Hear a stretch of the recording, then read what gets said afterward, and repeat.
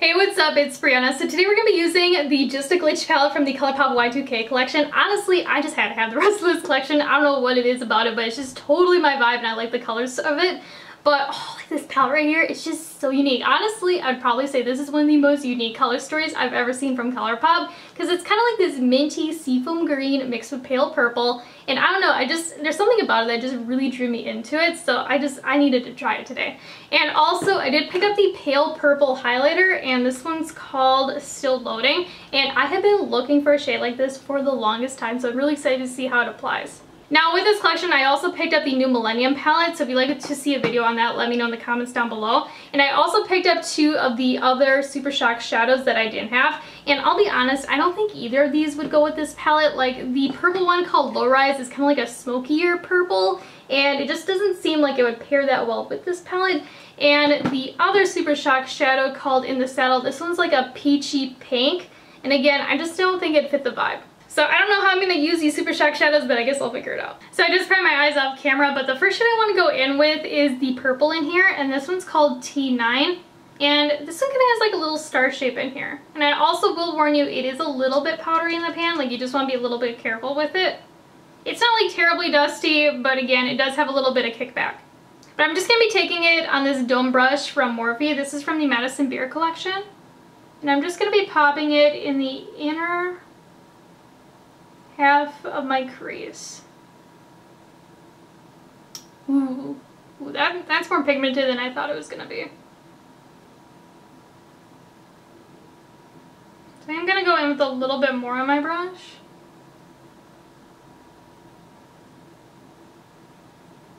One of my favorite formulas of Colourpop is their pastels. Like, I don't know what it is about them, but they're just really easy to work with and use. Hopefully I don't regret putting the purple here, because when I looked at the palette, like the green shimmer looked a little bit deeper, so that's the one I wanted to use on the outer edge because of it. But now I wonder if the purple is going to be deeper, like this matte one, than the green. So it's going to look a little bit funky. I guess we will figure that out. But again, for a pastel, like this one's applying really, really nice. I will say it is a little bit more on the buildable side. Like, don't get me wrong, like right away it does have a lot of pigment to it. But you can definitely get it a little bit deeper if you do a couple layers to it. Which I personally like, because it's going to give you a little bit more versatility with this palette. Because again, it is a 5-pan. So now let's dip into the Minty Seafoam Matte shade, and this one's called HTML, and oh my gosh, I used to be so obsessed with doing HTML and like MySpace layouts and like coding them and doing stuff like that. I don't know if you guys are into that or not, but I just love like designing things and like making it look really cool. But again, I'm just going to be taking this shade on this brush from Anastasia. It's an A10. It's like a pinch blending brush. But I used to be so obsessed with like designing like my page and making it look like a certain way and like very aesthetic. But I'm just taking this shade and applying it to the outer half of my eye. Yeah, see, this is what I mean. Like the green is lighter than the purple. Maybe if we build it up, maybe it will work in our favor.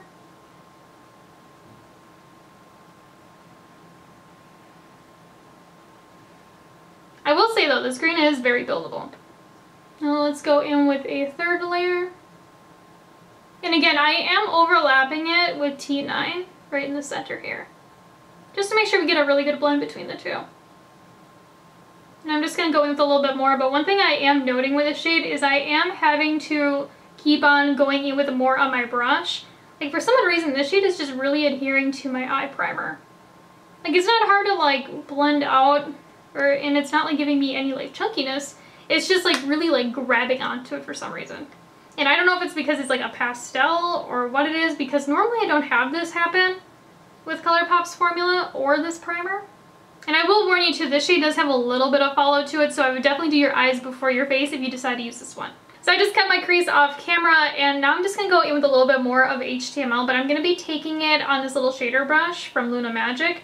And essentially what I'm going to do is just pack it on the edge to mask that harsh line of the cut crease, just so it doesn't look so choppy on the outer edge. So now let's start popping some shimmers on the lid, and I'm first going to go in with that minty shade called Chat Room. And I'm just going to be taking it on this little flat shader brush. Again, I'm applying it dry. I don't like to apply shimmers damp. I know a lot of people do, but I've learned over time that, you know, like the dampness makes them a little bit more like spicy looking. But unfortunately, it's so much harder to blend into a matte that I don't know if it's exactly worth it. I'm just going to be popping this in the outer half, and that is a good shimmer. Like, normally Colourpop has been having these like wearable kind of shimmers, and don't get me wrong, like they're really cute, but I miss this like pizzazzy, like extra sparkly ones, and this one right here is one of those. Like, it just looks so cool. And I'm also kind of feathering it into HTML on the outer edge. But seriously, like, I only dipped once, and I mean, just look at how much payoff we got. So for the inner part of the lid, I'm just going to be going in with the purple shimmer, and this one's called Take a Bite, and bite is spelled like megabytes, so B-Y-T-E. I don't know, I just think that's really cute. This one definitely has kind of like a technology kind of theme to it, which I really like, because honestly, like, I'm really into computers and like gaming and whatnot, so this one's like really my vibe. Like both the color story and like even like the shade names, like there's just something so fun about this one. But again, I'm just going to be taking this on a little shader brush, and I'm going to be applying it dry again. And ooh, that one is not as sparkly, so I'm going to go in with a second layer.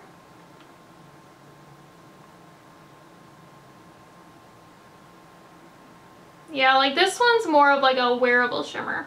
I'm a little bit bummed because, again, the other shade was just, it's so cool and just has so much dimension to it. I was really hoping that this one would too, but unfortunately it just doesn't. Again, it has like a pretty sheen to it. It just doesn't have like that punchy wow factor. And when I say wearable shimmer, I mean it's not like a satin, and it's not like a super like sparkly extra kind of shimmer. It's like right in the middle. So I just did my complexion product off camera, but let's do the lower lash line, and I'm first just going to go in with that HTML shade on this little shader brush from the Morphe Madison Beer collection. And again, I'm just going to be popping this in the about inner half. I'm kind of matching what we did up in the crease. And then next I'm just going to go in with T9 and pop it in the inner half. Again, in the center, I am slightly overlapping the two. And then lastly, for the inner corner highlight, I'm just going to go in with this icy kind of shade in the palette, and this one's called Dial Up. I had dial-up internet growing up, and let me tell you, that shit was so slow. Like, you could barely do anything on it. And I remember, like, having to, like, call into it and it making, like, that, you know, right noise. You know what I'm talking about. If you've had dial-up, you know what I mean. And, like, I used to get so frustrated with it. But I'm just going to be taking this shade on a Anastasia A14 little pencil brush. Again, I'm applying it dry. Ooh, that's a cute little, like, silver shade. And I got an eye boogie there. I wasn't sure if it was going to have, like, a purple undertone or, like, a blue undertone, but it's, like, a true, like, icy silvery kind of shade. A little bit more on the white side, though. I'm just going to go in with a second layer. Oh yeah, that fits the palette perfectly. And I am just going to go back in with that brush that we applied T9 with, and I'm just going to kind of like feather the edge a little bit more. Ooh, I really like that as an inner corner. Honestly, I feel like the shade would make a really pretty like highlighter in general, especially if you like really icy ones. And then lastly, I'm just going to go in with the Super Shock highlighter in Still Loading, which is the lavender one. And I remember the You Got Mail one, the kind of like baby pink one. Now that one applied more like a blush on me because it's just so pigmented. So I'm going to treat this one actually like a shimmery blush because of it. So I'm just going to be taking it on this brush from Colourpop. And this is a F32. This is a brush I really like to use with blushes.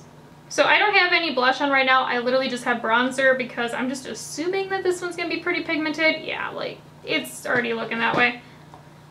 But let's see what happens.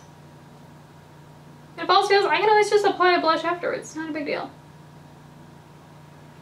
Ooh, I like that one way more than You Got Mail. Like, it's icy, it has some pigment to it, but it's not, like, overpowering. Because I feel like You Got Mail was just way too pink and it was just too bright.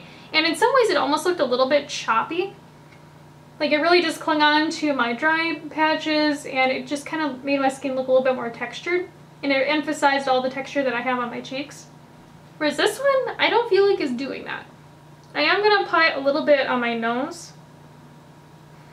But I will say this highlight is very blinding. Like if you do not like a blinding, super sparkly highlighter, you're probably not going to like this one. And this highlight though, does not have glitter in it. It's like a wet sheen kind of blind. It's not like that glittery kind. But ooh, I love that. This shade would make a really, really pretty eyeshadow too. Words cannot express how obsessed I am with how this turned out. Like, it's pastel, it's colorful, it's super sparkly, like totally my vibe. I'm gonna have such a hard time washing this off tonight because I just love how it turned out.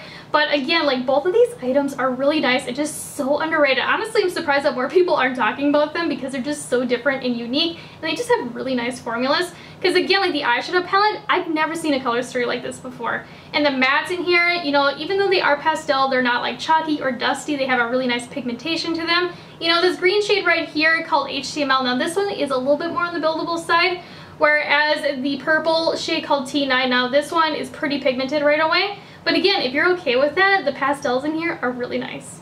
And the shimmers though, like they are so pretty, especially this chat room shade. Like, it just has so much dimension to it, and it's just like a wow factor. Like, it's just absolutely stunning when applied. The other two in here are a little bit more on the wearable side, but don't get me wrong, they're still really cute.